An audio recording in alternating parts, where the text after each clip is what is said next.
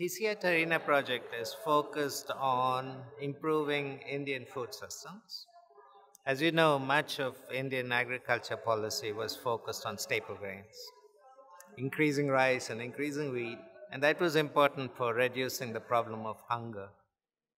But to address the broader problem of malnutrition, the problem of hidden hunger as we call it, then we need to look at a broader set of food groups that are available, accessible, and affordable to the poor in India, especially vegetables and livestock products, dairy products, etc. And what we are trying to do is look at ways in which we can enhance overall availability and affordability of that food system diversity. That's the focus of our work. So the idea of TARINA is to diversify food systems. One of the primary goals of TARINA is to increase the diversity of agricultural systems, and one of the ways that we can do this is by changing people's behaviors so that they desire a more diverse diet and have more information about the importance of eating a diverse diet. And then hopefully the agricultural systems will see this demand and respond by increasing the amount of diversity in crops that are produced. People are eating a very limited diet, a lot of rice and carbohydrates, a lot of potatoes, and while there are some instances of people eating vegetables, as a whole they're eating a very monotonous diet. And so this is indicative of micronutrient deficiencies, and one of the ways to combat micronutrient deficiencies is to increase the diversity of a diet. So eating more fruits, more vegetables, more meat, and animal products as well. So what sets this project apart from other projects is that unlike looking only at agriculture or only at nutrition, we look at the whole link from production to value chains to markets all the way to consumption behavior and what's driving the kind of food that people eat, which then influences their nutritional outcomes. We're looking at women's empowerment as a specific input in this project. We're looking at women's labor-saving technology because women spend a lot of time in agriculture, and that takes time away from child use, from household chores. So if we can reduce that drudgery in the field, then you would expect that some of that time would go towards maybe better food preparation practices, better childcare practices. And then together with that, there's also the role of markets. A lot of what farmers are producing and growing and selling is dependent on prices. And sometimes the market is there, and sometimes the market just doesn't exist. So they don't have a choice. So we're trying to look at all those different aspects of the food system. It's a great pleasure to have you all with us this evening. Welcome to the launch of TARINA and the inaugural policy seminar. My name is Prabhu Pingali. I'm a professor of applied economics at Cornell University, and I'm also the founding director of the Tata-Cornell Institute for Agriculture and Nutrition. And it's been an honor and a privilege for me to direct the Tata-Cornell program at Cornell. And it's been an even greater pleasure to start up this new grant from the Gates Foundation on TARINA.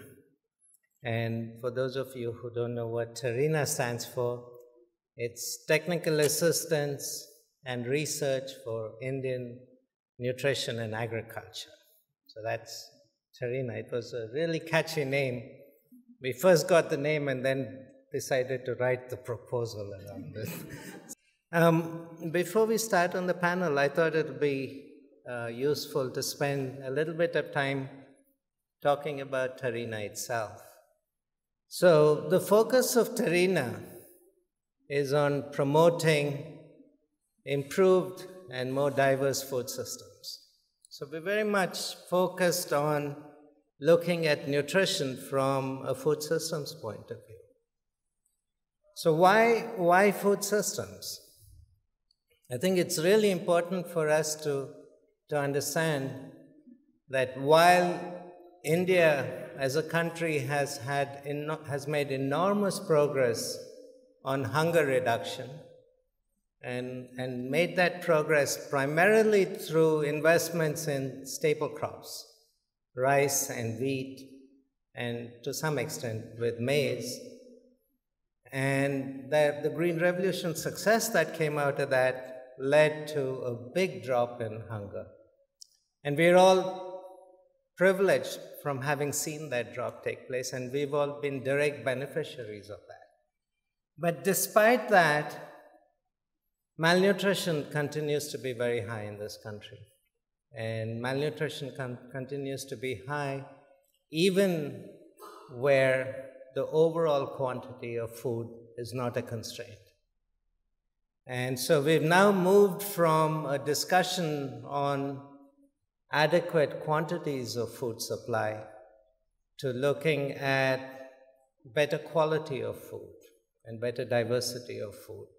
And the problem of micronutrient malnutrition, the problem of hidden hunger, is a clear manifestation of that lack of availability and affordability of diversity and access to micronutrient-rich food. And so what we are trying to do in TARINA is to address that problem, to look at ways in which we can enhance the overall availability of high quality, high diversity food, and address the food systems for making that sustainably available. And that's the challenge, I think, for India as a whole, and it's something that we hope we can make a big start on from this project. So what TARINA is doing is looking at this problem across the entire value chain. We're looking at ways in which you can enhance the quality and diversity of food, looking all the way from the farm to the consumer's plate. So we're looking at ways in which you can address input systems, safer input systems, looking at ways in which nutrients from the soils translate into nutrients in the food, to looking at inputs used in agriculture, particularly inputs that are used by women and women labor, and trying to look at ways in which you can reduce the trade-off women face between drudgery in the farm to the time that they have for taking care of children, taking care of themselves, and improving their own health and their own nutrition. And looking at ways in which farmers can look at enhancing their own productivity, not just for staple crops, but looking at ways in which they can enhance the productivity of a diverse set of crops and livestock activities. Then looking at ways in which smallholders can connect up to the value chain, ways in which you can have smallholder farmers integrated into value chains for horticulture products, dairy products, livestock products, etc. Ways in which we can address post-harvest problems, especially improving quality of post-harvest products and the safety issues. Mycotoxins are a particular problem here, aflatoxin issues, and how do you reduce some of those post-harvest losses due to diseases and infestations, etc. So these are some of the areas in which we're trying to build up better capacity along the value chain for better quality food. But we also realize that increasing supply is one part of the equation.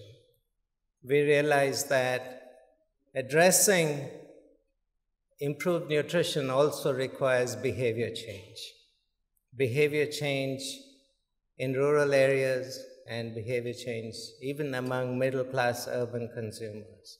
And looking at ways in which one can talk about improved behavior, improved demand for diversity is a crucial part of what needs to be done in order to address the problem of micronutrient malnutrition in India.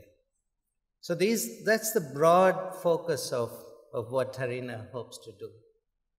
So TARINA itself has three primary pillars to it.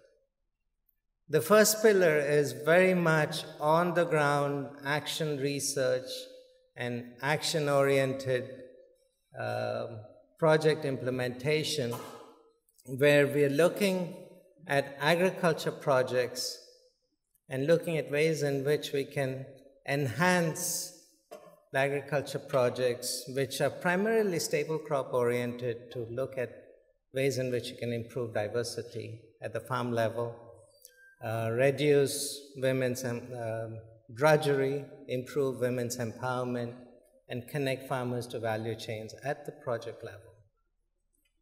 And we're looking then in the second pillar of the policy environment at the national level and at the state level. Policies that are still very much focused on Green Revolution era staple grain enhancement policies, and looking at ways in which you can create a more neutral policy environment that then provides incentives for farmers to diversify their production systems. And the third pillar around enhancing capacity of the civil society organization, the NGO groups, younger professionals that are coming into the cadres, the development cadre, to look at ways in which this community also has the capacity to look at food systems through a nutrition lens and look at ways in which one can promote a more diversified production system and a more diversified food supply system. And in that third pillar, we're also setting up a center of excellence in Delhi, which we hope over the years will become the go-to place for new knowledge, new methods, and data, etc., that takes a food systems perspective and mainstreams food systems perspective into development projects. So this is a major effort that we've started on, but we're really excited about it. Now let's talk about the panel. So we thought one of the ways in which we can start this whole process was to start talking about diversification of production systems and talk about what are some of the constraints we face today in moving from a staple crop-oriented production system to a more diversified production system. And we've been very fortunate to have a very strong panel that has spent a lot of time thinking about these issues, several decades in some cases thinking about these issues. And we've been delighted that they've accepted our invitation to come together. So all of you have the agenda, and let me go through and introduce each person, and then we can invite them to make a few remarks. I've already mentioned Purvi Mehta, the Deputy Director and Head of Agriculture for South Asia.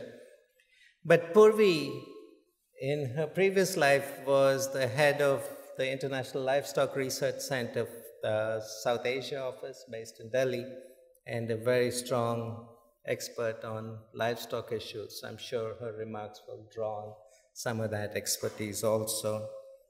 Suresh Pal, who is member of the Commission for Agriculture Costs and Prices, but also, are we allowed to announce that? You're going to be the new director, I'm going to announce it, the new director of NCAP.